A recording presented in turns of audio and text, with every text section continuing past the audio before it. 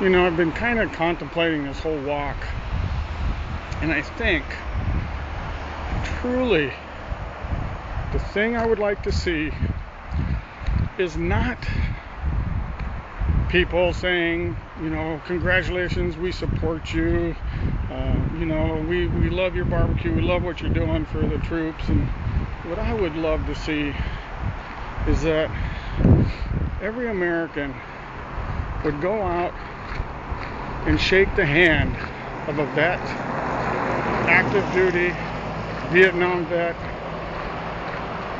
the family of those that have lost their life, and just say, thank you for your service. Thank you for protecting our liberties, allowing us to be free. That's all, and it costs nothing.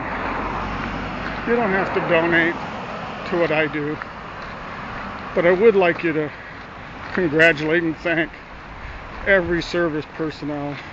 That would be my hope, is that everybody in the service would get a handshake and let them know that their life means something, their service means something, and I'll make the barbecues somehow, some way. But just thank the troops, please. Just thank them.